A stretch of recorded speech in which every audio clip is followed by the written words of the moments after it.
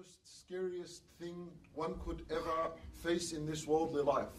If you are to really think about it, what is the scariest thing that could ever happen to you? The answer is that you're left in seclusion, or that you're left in a place where you don't know anyone. That is perhaps the most scariest thing that could happen to any one of us. That you're left somewhere and you have no idea where you are. You have no idea where you're headed. You have no one, there is no one on the left or right or in front of you. There's absolutely nothing. You've gone somewhere new, totally new. And you know, when I used to live in Medina, and I used to travel between Mecca and Medina, it was a trip that we used to take. Obviously, it was either with the friends or with the family, whatever it is. But once I did that trip alone, and it was at night, and it's about 4-hour drive. And all these thoughts start coming to your mind. What if the car breaks down now? What if the headlight was to burn out and it doesn't work anymore? And you're left somewhere, you got no idea where you are, no direction, it's so dark, even if you put your hand outside you can't see it, there's no street lights, there is absolutely nothing. So this is a really terrifying thing for someone to happen. And this is why Allah Azza wa Jal, one of His blessings and mercy and bounty upon the people is that He makes us live among one another. That He makes us live among one another. And really, to be honest about it, when you really think about it, being left in seclusion or being left alone or being somewhere where you have no idea where you are is something really, really scary for anyone to experience. Now, with that in mind, I'm going to tie it with the topic. I want to begin with this ayah that I feel like, and I believe it is the most comforting ayah in the Quran. This is قوله تعالى in Surah Fussilat, in where He says, إن الذين قالوا ربنا الله ثم استقاموا تتنزل عليهم الملائكة. Allah Azza wa Jalla is saying in this ayah that those who said ربنا Allah, those from among the believers, the people from among humanity, those who said ربنا Allah, they said our Lord is Allah. Allah didn't say إن الذين قالوا الله ربنا. They said ربنا Allah. What that implies is that exclusively and only our Master is Allah, no one else. We're going to submit all our will and we're going to submit everything for Him alone and no one else. قالوا ربنا الله, meaning they said La ilaha illallah, they said Ashhadu an la ilaha illallah, and they had a belief in their heart. Not only that, ثم استقاموا, then after believing and accepting that there is no Lord except Him, and that there is no master except Him. This is another name for Allah, is Ar-Rabb. Ar-Rabb means the master. And when you think of Allah as a master, on the opposite side you have a slave. When you have a master, you have a slave. When you have a teacher, automatically you know that there's students. So they said Rabbuna Allah, in other words, they automatically knew He's the master, automatically they think of themselves as a slave. And they act like a slave should act. You know, now in worldly life, if there's a master and a slave, how does this slave act towards the master? He's always scared of him. He's always doing what he tells him. He's always doing more things to please him, maybe that he frees him one day. So they accept Allah as a master and they acknowledge that they're the slave and they act as a slave should act. Not only that, after they've said La ilaha illallah and they've enslaved themselves to Allah, ثُمَّ اسْتَقَامُوا, then they stand upright. Istaqamu comes from the word qama, and qama means to stand straight. And what that means is that they stand straight upon La ilaha illallah. And standing straight upon La ilaha illallah means that they do what Allah Azza wa Jal wants them and orders them to do. So they pray, they fast, they give their zakat, they do their hajj, they're dutiful to the people, to their parents, and all the other good deeds that you can think of. That is istaqamu. So this is a powerful combination Allah teaches us. قَالُوا رَبُّنَا اللَّهُ ثُمَّ اسْتَقَامُوا. He's teaching us that it's not enough to say La ilaha illallah and then just rely on this to admit you to the paradise. They say La ilaha illallah and straight after it, thumma, meaning exactly straight after, istaqamu. They stand straight upon this word and they act according to this word. And you can see that in their actions. So قَالُوا رَبُّنَا اللَّهُ is their words. ثُمَّ اسْتَقَامُوا is their actions. Now, what happens to them?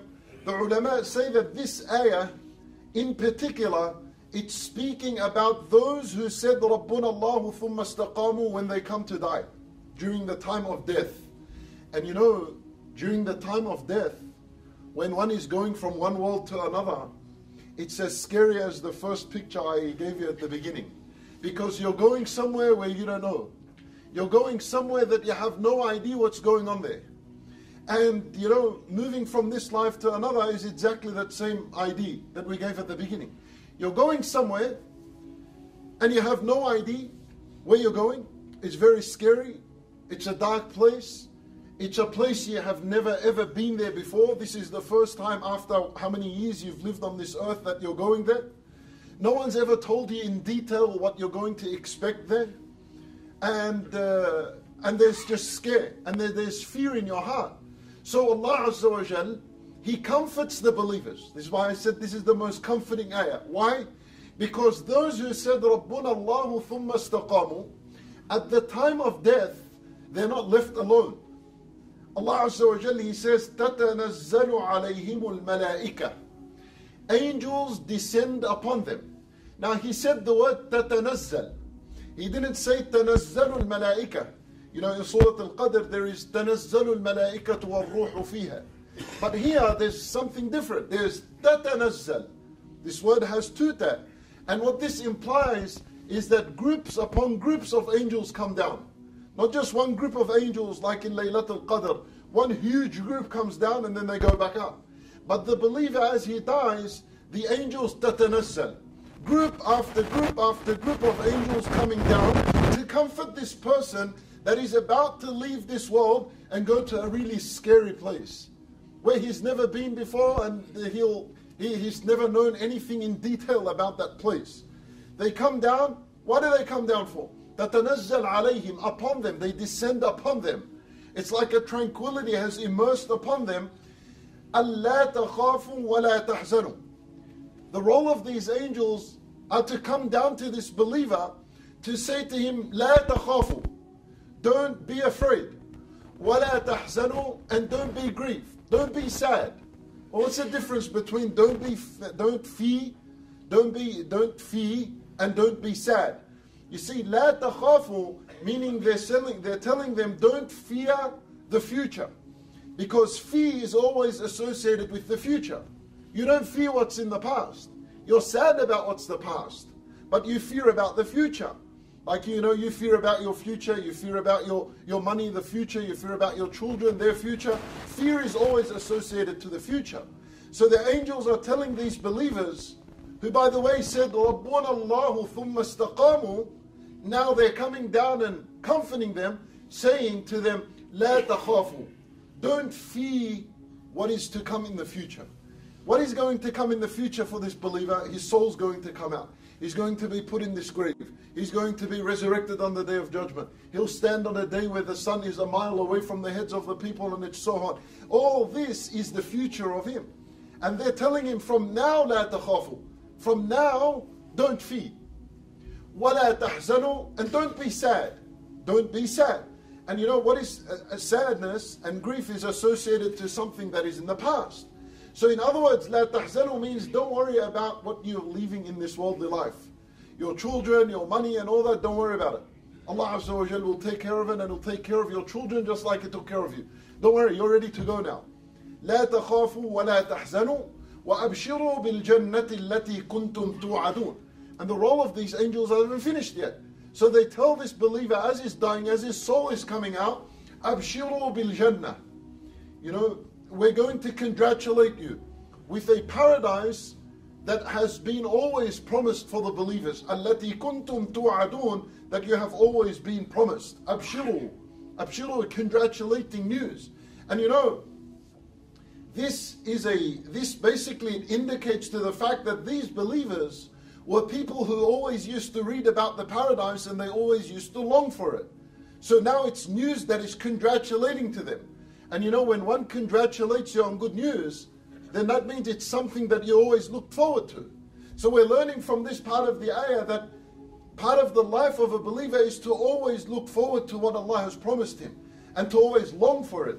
And if you've had the paradise in between your eye and you always work towards it, then on that day when you die and the angels tell you, Abshiru bil Jannah, now you'll really feel what it means. As opposed to someone who just lived this life and really didn't care, and when he is about to die now, he's sort of, istaqamu, he's thinking about how to be right. How is this person going to receive the news of the paradise and feel like it's a congratulating news for him, if he never even had it in his sight or in his vision? So وَأَبْشِرُوا بِالْجَنَّةِ is implying that these believers are people who always read about the paradise, and they always have the paradise in front of them, and they always work towards it. وَأَبْشِرُوا بِالْجَنَّةِ الَّتِي كُنْتُمْ تُوعَدُونَ, that you are promised. And you know, my dear brothers, I say to you in this point, that when you are certain that Allah has promised you the paradise, you will live a happy life. Until you're certain and you're convinced that Allah subhanahu wa ta'ala has promised the believers a paradise, you will never see sadness in your life, you will only see happiness. I'll give you an example. You know, let's say there was a father, and the only family he had was a son. And this father had $500 million. And the son was really poor, and the son is married and he's got 5 kids, and they're struggling, they're really struggling, poor. And the father dies. So the only one that will inherit the father is who? The son. He's going to get $500,000. But he's not going to get it instantly. There has to be a process, it's got to go through court and so on, things got to be sold, and then after a year, he'll receive $500,000 in cash. Now that son, that is poor, that has lived a miserable life, from the moment he's told your 500 is coming a year after, he lives happily. He's happy. You will not see any sadness on him. Why? Because he knows that his money is going to come in a year's time. The believer, وَلِلَّهِ الْمَثَلُ الْأَعْلَى, is the same. That when you're convinced Allah has promised the believer the paradise, no matter what kind of situation you're in, you're always happy. Until you meet that fate of Allah subhanahu wa ta'ala and He admits you to the paradise. And the first stages of it is when you die. It's not a really far thing. It's very close. The moment you die, you'll experience it. وَأَبْشِرُوا بِالْجَنَّةِ الَّتِي كُنْتُمْ تُوعَدُونَ نَحْنُ أَوْلِيَاؤُكُمْ فِي الْحَيَاةِ الدُّنْيَا وَفِي الْآخِرَةِ. And as the angels are still comforting this person, they're saying to him, نَحْنُ أَوْلِيَاؤُكُمْ, we're your supporters. We help you out in this worldly life, وَفِي الْآخِرَةِ, and everything that is to come after this worldly life. You know, imagine that now. You're stranded in a desert. Your car just broke down and you're stranded. Somewhere you're left isolated and you got no ID. And groups of people come and comfort you and tell you, come, sit down and we'll feed you and we'll give you and we'll provide for you. We'll give you a compass and we'll show you direction and how to manage your way out of here. Immediately you're comforted. That's the life of a believer when he's dying. He's immediately comforted by angels coming down to tell him about what's going to happen after his death. نحن أولياؤكم في الحياة الدنيا. We're your friends. We're your loyal friends in this worldly life. And don't think we're going to leave you here. وفي الآخرة. And even after you die, we're going to have that trip with you as well. وَلَكُمْ فِيهَا مَا تَشْتَهِي أَنفُسُكُمْ وَلَكُمْ فِيهَا مَا تَدَّعُونَ. And from then, as he's dying, they're telling him over there, when you get there to the paradise, you're going to have whatever you want. مَا تَشْتَهِي أَنفُسُكُمْ, whatever your nafs desires. وَلَكُمْ فِيهَا مَا تَدَّعُونَ, and you'll have everything that you ever ask for. All of it will be given to you. And you know, subhanAllah, how the Quran, how Allah subhanahu wa ta'ala, He changes what's frightening and what's scary, what people are scared of, which is death. He changes it into the most comforting situation that could ever happen to a believer. The most exciting moment. You read these ayat and you understand them, it's as though now you're looking forward to death. You're looking forward to die for this amazing moment that angels come down in groups and are comforting you to the next world. SubhanAllah. And you know, let's just really think about this.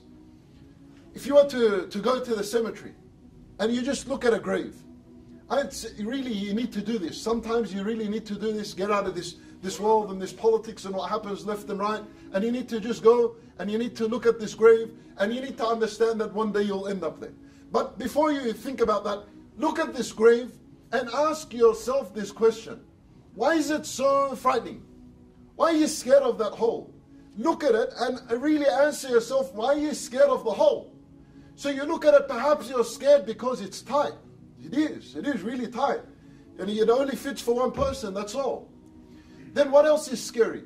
That when you see the truck, it rolls the soil and the dirt above, that it gets even really tighter. And then it's really dark. That's another thing that people are worried about, it's darkness. And then not only this, there's no windows, there's no opening, there's nothing. It's just like that forever. until Allah Azza wa Jal raises you up. So it's very concerning and very frightening because of those things. Not only that, add to that loneliness. There's no one there. It's you and your deeds, and that's it. No one else. Okay. For the life of a believer, when you think of these three things, it's tight, it's dark, and it's lonely. And Nabi sallallahu alayhi wasallam, he says in the hadith, as for the believer, يُوَسَّعُ لَهُ فِي قَبْرِهِ.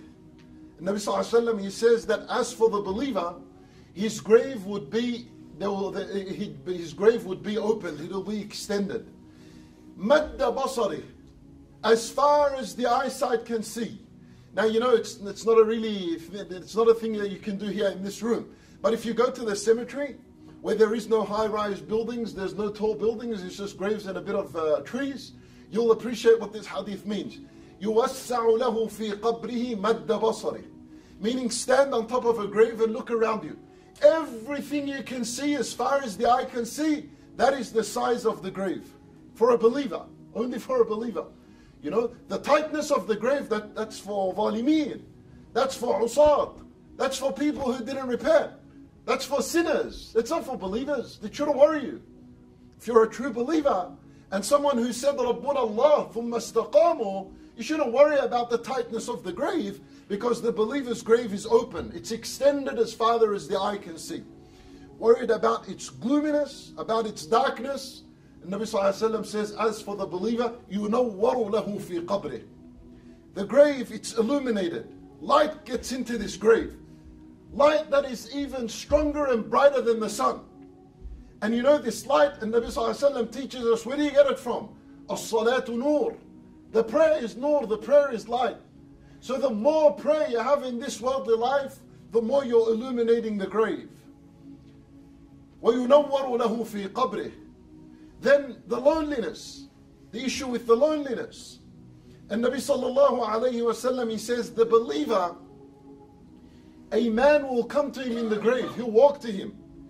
A man that looks beautiful, that smells beautiful, that is wearing the most beautiful of clothing, and the believer that's in the grave would say, Man ant? Who are you? Your face only comes with good news, who are you? So he says to him, Ana amaluka salih.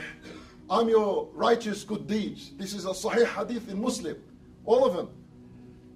And he sits with you until the day of judgment. So there is no loneliness. There's no tightness. There's no darkness for a believer. That house under the earth would be much better than any house you're going to build above this earth.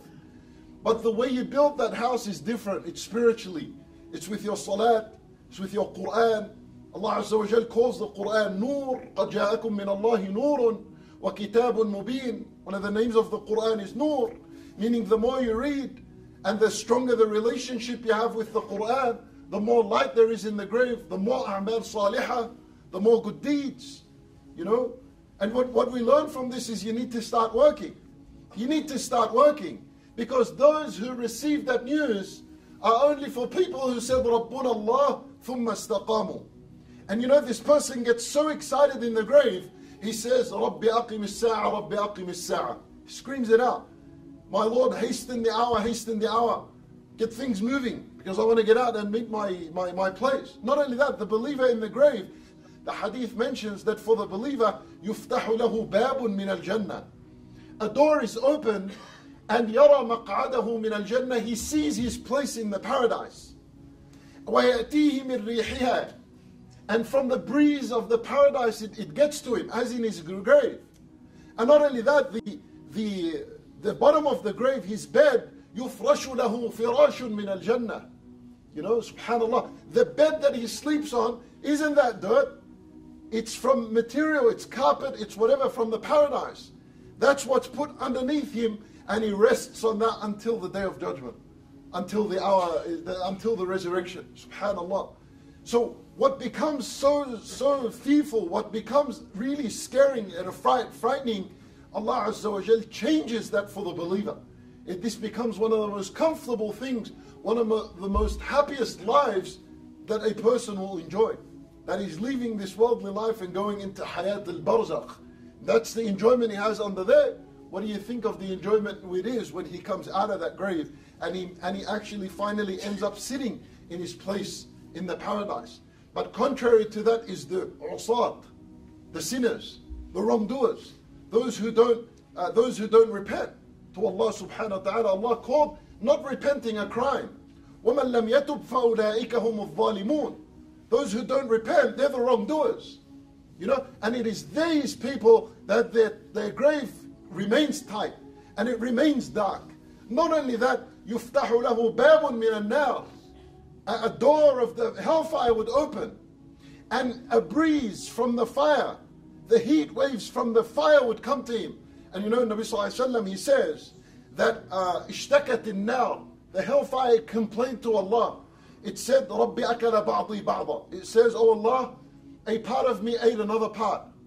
So then Allah Azza wa Jal gave it permission to have two breaths in the year. One of its breaths happens in summer and one happens in winter. So then the Prophet ﷺ says, the most intense heat you feel in summer, that is from the breath of Jahannam that Allah gave permission to it. Well, there's just one day you'll experience. So if this is the hottest day, they're saying, then that is coming from Jahannam through the sun. It's coming through the sun.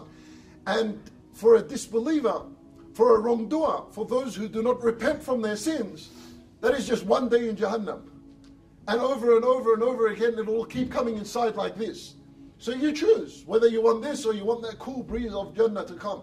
And the only way you achieve this is رَبُّنَا اللَّهُ ثُمَّ اسْتَقَامُوا. Accepting that Allah Azza wa Jal is your master, enslaving yourself to Him the way a slave should be to his master, always afraid of Him and have some hope and do extra things so He can be pleased. ثُمَّ اسْتَقَامُوا. Then they stand upright to La ilaha illallah. La ilaha illallah is not a joke in their life. They work towards this word until they meet Allah subhanahu wa ta'ala, so that He gives them this good news. We ask Allah subhanahu wa ta'ala to make us among the believers.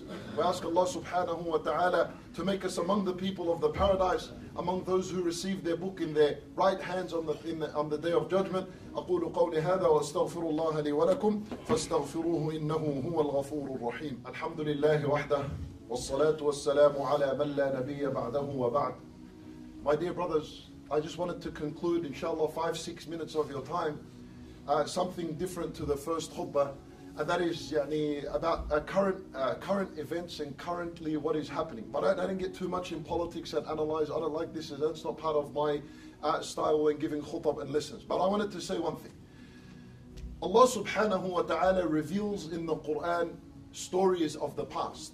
And you need to understand, some of the stories of the past that were revealed, the first audience that heard them were the Sahaba with the Prophet sallallahu alaihi wasallam. And most of these stories came down relevant to the time of the Sahaba. So the Sahaba around the Prophet sallallahu alaihi wasallam were being oppressed, were being mocked at, were being tortured, were being, all kind of crazy things were happening to these Sahaba. And Allah Azza wa Jal would reveal stories of the past. What was the purpose of them? To comfort these believers. To say to them that, look, you're not the first people to experience what you're experiencing. Others before you experienced the very same thing. So with these stories, the whole point of them is to comfort a nation, is to comfort a society who has been overwhelmed by lots of pressure from the outside, or lots of mockery, lots of oppression, lots of ridicule. These stories, that's their purpose. I'm going to share with you just one. This is in Surah Al-Buruj. Allah Azza wa Jal mentions the story of the criminals, Ashab al-Ukhdud. They committed a huge, horrible crime. Ashab al-Ukhdud, they dug ditches and they grabbed the believers and they threw them in there and they lit them on fire and they made them suffer and burn. And Shawkani rahimahullah, he says that these ayat, Qutila Ashab al-Ukhdud, means may the people of the Ukhdud be cursed. Shawkani, he says that this ayah and these stories are not only referring to the original Ashab al-Ukhdud, it is actually a reference to every single person that does the likes of Ashab al-Ukhdud. So anyone that commits this mass crime, this genocide, this collective graves of just throwing people inside and then bombing them or just destroying them or burning them alive or whatever it is, then they have that same curse. And anyone that comes towards the believing nation we're speaking about, because these were criminals that were attacking the believers.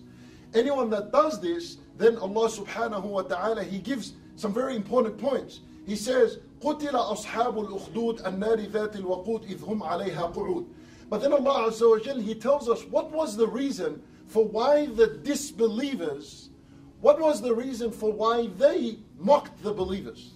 And why did they poke fun at them? And why did they make them a sort of a part of ridicule? Why? Allah Azza wa Jal, He says, وَمَا نَقَمُوا مِنْهُمْ. That the only thing that they found detesting in the believers, and listen to this very carefully. Naqamu comes from the word niqmah. Niqmah means to be disgusted by something, right? You're disgusted by something. It doesn't necessarily mean something good or bad, it's just something you just hate in someone. Like let's say someone walked in with a pink sock, and you just hate the fact that he's wearing it. That's niqmah. He didn't do anything to you, but you're just disgusted by something. So Allah Azza wa Jal tells us that the disbelievers, when they wage their attack on believers, the only reason they do it, وَمَا نَقَمُوا مِنْهُمْ, what is the thing they found detesting? What is the thing they found disgusting with the believers? Is it their beard? Is it their thawb? Is it their scarf? What was it? Allah Azza wa Jal says, إِلَّا أَن يُؤْمِنُوا بِاللَّهِ الْعَزِيزِ الْحَمِيدِ. That's all. The only thing they found detesting with us is أَن يُؤْمِنُوا, that they commit and believe in Allah subhanahu wa ta'ala. That's all. Nothing else. Not your looks, not your beard, not where you pray, not how you pray. They don't care about that. They only care about what's inside here. And that is that you believe in Allah subhanahu wa ta'ala. Not only that, إِلَّا أَن يُؤْمِنُوا بِاللَّهِ. Everyone, a lot of people can believe in Allah. That's simple. And I can go out and convince anyone. And the mushrikun believed in Allah. You know, a lot of disbelievers believe Allah created everything. But no, the believer went further. إِلَّا يُؤْمِنُوا بِاللَّهِ. And two very important names of Allah have been highlighted. Al-Aziz, Al-Hamid. I want you to understand these very carefully, why Allah put them in this ayah as opposed to all the other names He has. Al-Aziz, the legislator, the lawmaker. So the only thing they found disgusting with the believers is that they believed in Allah, but not any kind of Allah. A Lord that is Al-Aziz. The one who puts the law, the one who makes the law. The legislator, that is Al-Aziz. Al-Hamid is the one who deserves all praise. And you know, back in the time, the king, he destroyed the believers. Why? Because he wanted to be Al-Aziz. He wanted to have the law and he wanted to put the law down. And the believers didn't respect that. So they burnt them on the fact that they believed in someone else that is Al-Aziz. And not only that, Al-Hamid. Al-Hamid is the one who deserves all praise. And you know, the king back in the time and the kings of all those times until now, they want Al-Hamid for themselves. They want people to praise them. We made this for you and we provided this hospital for you and these roads for you. We can thank that, alhamdulillah, yes. But eventually all praise belongs to Allah subhanahu wa ta'ala. That is His name, Al-Hamid. So until you really believe in the name of Allah Al-Aziz, then there is no really testimony of Iman inside of you. Al-Aziz, Al-Hamid. And this is what Allah Azza wa Jal told the Nabi sallallahu alayhi wa sallam. And it is with such an ayah that the believing nation was comforted. So that Allah was telling him, you're not the first people to endure this pain. People much before you, because they said the same thing, experienced the same thing. And Nabi sallallahu alayhi wa sallam's psychology with the Sahaba was amazing. Khabbab would come to him and complain, Ya Rasulullah, look at my master Ammar, what she's doing with me. She gets a pot, she lights it on fire, she gets a rod, she puts it in there, she makes sure that the tip of the rod is red hot, and then she irons my back with it. And Nabi Sallallahu Alaihi Wasallam doesn't tell him, Isbir, remain patient, don't worry. He takes him somewhere else. He says to him, what much before you people were punished even worse than this. So in other words, he wants him to compare his situation with the past. And that when you acknowledge that the past was much more difficult, and he tells him that people would be sawn in half with the saw. He compares it and he says, I'm going through nothing. And what I wanted to just point out on this is that you compare your situation, what you're living in, to the past, you'll really find it's absolutely ridiculous. It's nowhere near in the past. And if they were committed on their deen and Allah Azza wa Jal promised them the paradise, then this is the very same thing that should happen to us. Alhamdulillah, things are as they are. And we thank Allah Azza wa Jal, and He, Allah Azza wa Jal, takes care of His believers and He takes care of His righteous servants. And we ask Allah subhanahu wa ta'ala to make us from among them.